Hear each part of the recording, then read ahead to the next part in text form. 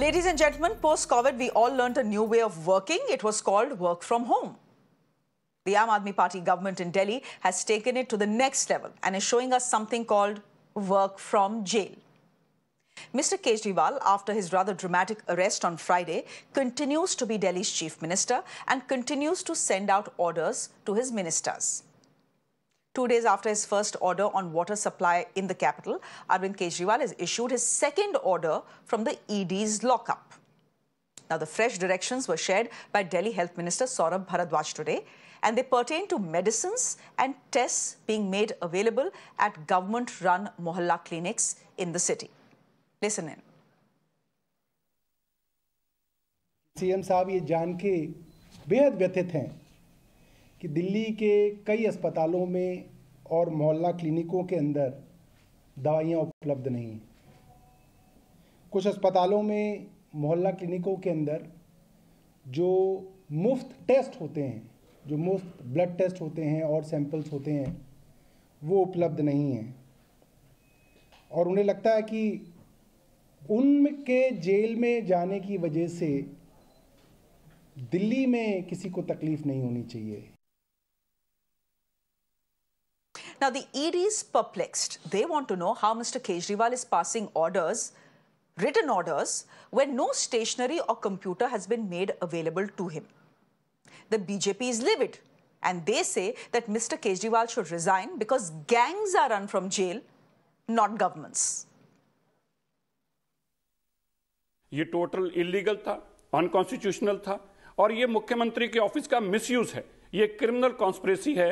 आतिशी जी और जो लोग इसमें इन्वॉल्व थे, मुख्यमंत्री का ऑफिस इलीगल तरीके से चलाने में, उसको हाईजैक करने में, क्रिमिनल कॉन्स्पिरेसी में, इन सबको एक्सपोज किया जाए, मुकदमा दर्ज किया जाए और उनके ऊपर कार्रवाई की जाए। Now, the dangal and drama had spilled onto the streets of the national capital today as well. Just take a look. Aam Aadmi Party workers and leaders today tried to gherao the Prime Minister's residence, but as expected, they were detained. Now, to counter the AAP's protests, BJP workers and leaders too took to the streets in Delhi. BJP Delhi Chief Virendra Sachdeva was also detained during this storm. Meanwhile, the Delhi High Court will be hearing Arvind Kejriwal's plea challenging his alleged illegal arrest by the Enforcement Directorate tomorrow. Question is, if there is nothing in the constitution that stops Mr. Kejriwal for continuing as the chief minister, should the BJP be asking for a resignation? I'm putting that question to my guests who are joining me this evening. Shikha Rai continues to be with us. She's spokesperson of the BJP.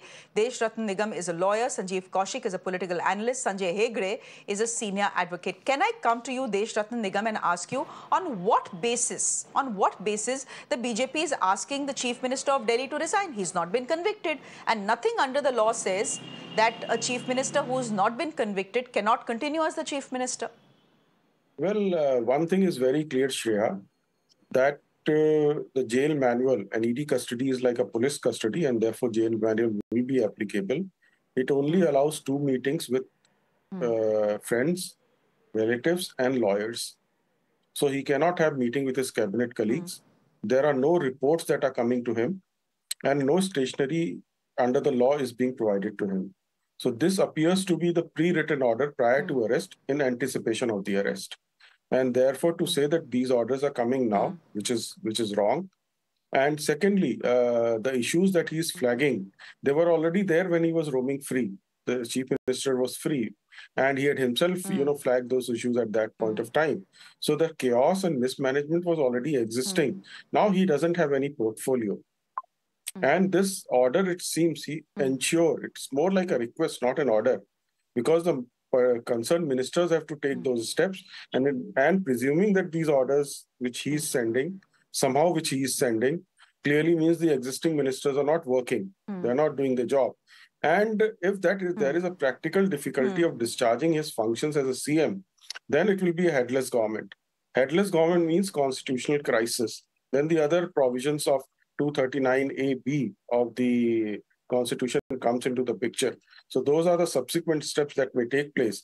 The resignation question does not arise. I don't know why it is being asked, because he remains the chief minister. But can he work as a chief minister from inside? Certainly no, he cannot. Even the law does not permit the meeting with the cabinet ministers, or he has no reports with him. He has no reports with him officially coming to him. Correct. Shikha Rai, Yes. I agree with you. Let me put that question to the BJP spokesperson here. Shikha Rai, why ask for his resignation? If the constitution doesn't demand that he resigns, why is the BJP demanding that he resigns? Yes. On what basis? Yes. One, strictly on the moral grounds.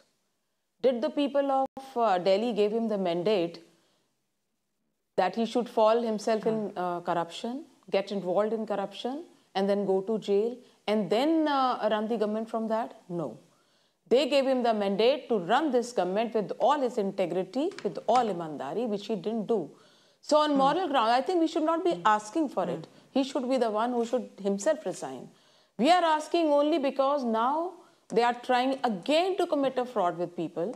As one after the other, his letter is coming out of the ED custody, saying that Mr. Kejriwal has sent this letter to this minister, Kejriwal has sent this letter to this minister, as if one, the ministers themselves are not competent. Secondly, as it's being told that he didn't have any department, so how come it is so? It has been said that medicines are not available in the but that is their problem, na? Because Mr. Kejriwal is not there, as he had said so, as if it but was that lying, is their problem. As it is if it was lying in some godown of Mr. Kejriwal, which was every day given supply to the mohalla clinics. One, isn't there any other competent person in the party to run the government till Mr.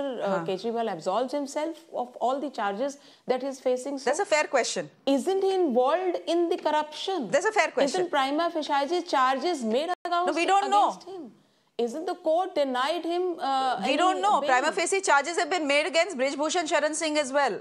And you say, did the people of Delhi elect Mr. Kejriwal to do corruption? Did the people of Gonda elect Mr. Brij Bhushan Sharan Singh to allegedly harass women athletes? So Nahin, na. So they both gentlemen have not been convicted. And therefore they can continue in their positions. That's the argument that the BJP gave for not sacking Brij Bhushan Sharan Singh. That's exactly the argument the Aam Aadmi Party will do.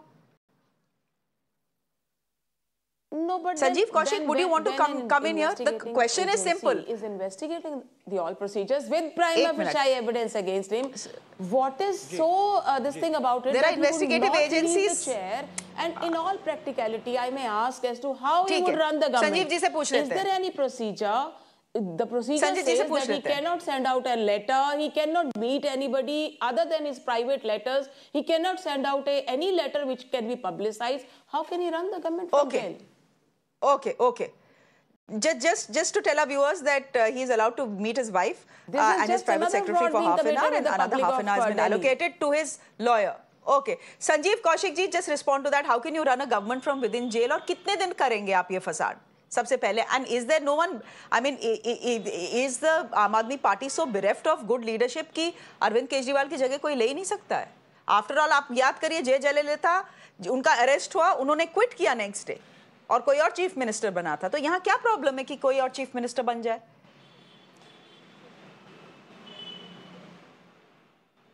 Shreya, दो बातें हैं. पहली बात तो ये कि संवैधानिक रूप से ये कोई गलत नहीं है. यदि कानून संविधान में यदि कहीं से इसकी अवहेलना होती हुई दिखे तो विद्वान लोग हैं यहाँ पे, वो लोग बताएं कि क्या इसमें गड़बड़ी है. और दूसरी चीज़ की नैतिकता की बात तो कम से कम भारतीय जनता पार्टी करे ही नहीं.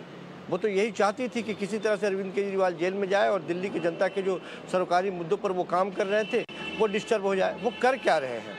सवाल ये है कि वो चिट्ठी लिख रहे हैं, लेटर लिख रहे हैं, या दिल्ली के जनता के पेट में मड़ोर क्यों है?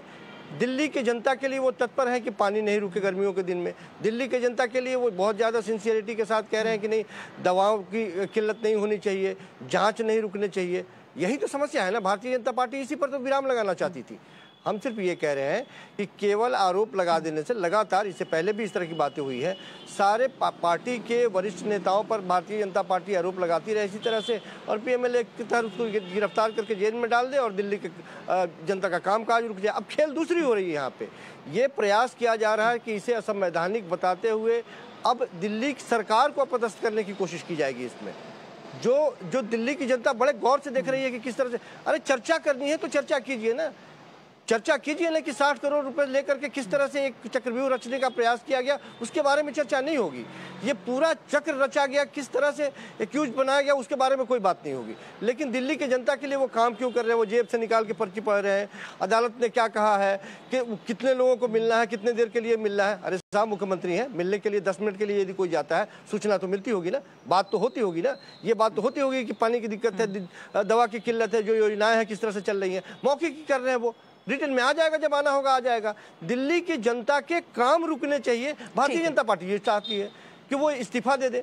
अरे साहब, आपके कहने से इस्तीफा दे दे। दिल्ली की जनता ने ही कहा कि इस्तीफा नहीं देना है, आप अंदर से रह के काम कीजिए। दिल्ली की जनता से पहले वो पूछ चुके हैं, सर्वे करा चुके हैं, और दिल्ली की जनता का काम किसी भी कीमत पर रुकने नहीं जा रहा है। उनकी उसी तरह से मुफ्त में पानी, मुफ्त में बिजली, मुफ्त में बसों की यात्रा, ये दवा, ये स्कूल, सारी व्यवस्थाएं जो चलती रहेंगी। और जो वादे किए हैं, बहुत सारे ऐसे भी चीज़ें जो वादे किए उन्होंने, वो वादे भी पूरे होंगे और 100% पूरे होंगे। दिल्ली की जनता ये देख रही है कि किस तरह से दिल्ली सरकार को अपदस्थ करने का एक कुचक्र रचा जा रहा है। और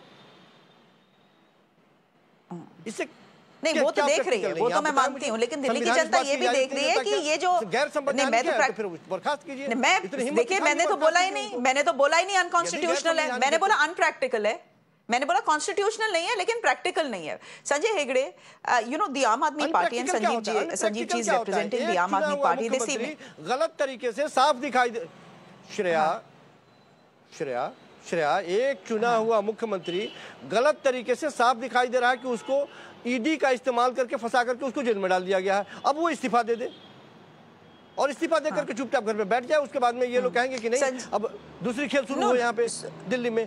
काम नहीं रुकना चाहिए। ये ठीक है, let Sanjay Hegde come in. He understands the constitution well. गैर संवैधानिक होते हुए, गैर संवैधानिक तो नहीं है ना संजीव जी, गैर संवैधानिक नहीं है, ये तो मैं भी बोल रही हूँ। Sanjay Hegde, we all understand and we've had this debate before that Mr. Arvind Kejriwal continuing from jail is not unconstitutional. We understand that, but to my mind it's not practical. I don't know how long it will last. But my question to you is this: can the Lieutenant Governor of Delhi intervene, go knocking to the president's door and say, this can't work? Well, that is what the Lieutenant Governor can always do, right? Irrespective of whether Mr. Kejriwal was in jail or not in jail. If at any time he came to the determination that there had been a breakdown of constitutional machinery, he could send in a report. But that report, and if after that report President's rule was imposed, that could always be challenged in the courts. But now coming to your question of practicality, it is not as if the fundamental rights part company at the prison gate. That was what Justice Krishna Iyer long ago said. There have been practical solutions which have been found. You had the Sahara man, the Sahara Shri as it were, being allowed to operate from jail because certain assets of the company had to be sold off. And the court, after a due application, allowed it. In the old days, when the actor Balraj Sahni was detained under the Defense of India rules, he had a movie going on. He would be let out from prison every day in the morning, go for the movie shooting, and come back at the end of the day. So while the jail manual exists, in the interests of regulation and administration, exceptions can be made and courts can also pass orders. So at the end of the day, we are in uncharted territory. This is the first time that a person who is the chief minister has been arrested and has not resigned. And there is a point to be urged there because, you see, disqualifications Parliament has provided for. Parliament has not provided for this particular situation. So therefore, the call legitimately must go back to Parliament. Parliament may make a law, may not make a law. But while they make a law, or if they make a law, they must take this into consideration. If you were to say that an investigating officer who has the right to arrest anyone is to override the will of the electors of any state. It's the people of Delhi who have elected a party, and that party has elected a chief minister. Correct. Now, because he's been arrested by an investigating officer, he has to resign, then the law will be that Tomorrow it can be an investigating officer who does not like a prime minister and arrests the prime minister. Even that prime minister will have to resign. So we are not yet in a police state. Parliament, having not chosen to make a law, should be called upon. You take a call now. How would you like people to be totally at the mercy of the investigating officer? It's not as if a charge sheet has been filed. It is not as if charges have been framed by a court. Previously, the convention among parties was that if charges had been framed by a court, that is, if a judicial mind had been applied, it is at that stage that people resign. Also, unnecessary arrests were not made. This is where an investigating officer with vast powers has gone on and decided to arrest everyone, notwithstanding the fact that in the same case, in Manoj Sisodia's time, the Supreme Court had asked them to file a charge sheet and conclude a trial within 6 months. They have not done it and are merrily going on arresting more and more people. This is not a question which is I think all of us can... Yeah, please go ahead. So here's the point. I think all of us agree. I think all of us agree to the fact that we are in uncharted territory. This is what we are seeing is unprecedented right now. The Parliament cannot do anything right now. We have a general election on our heads, and it's only in June, possibly in July, that maybe the Parliament gets around to discussing what has happened to Arvind Kejriwal. For the moment, for the foreseeable future, by the looks of it, he is in jail unless the courts decide otherwise tomorrow. We'll see what happens tomorrow. Till then, Arvind Kejriwal and the Aam Aadmi Party is clear. He will continue to be Chief Minister and he will continue to rule from jail. The BJP, of course, saying gangs are run from jail, not governments. Although I have to say a thing or two about the Delhi, right now he's in ED custody, but Delhi's jails are rather accommodating. They've let Mr. Sukesh Chandrasekhar run an empire and a love life from jail. So I'm sure they can be accommodating to the Chief Minister of Delhi as well. We'll leave it there for the moment. Thank you very much to the BJP spokesperson joining us, Shikha Rai. Thank you very much, Desh Ratan Nigam. Sanjeev ji, thank you very much. And thank you very much, Sanjay Hegde, for joining us as well. With that, ladies and gentlemen, it's a wrap from me. I'll be back in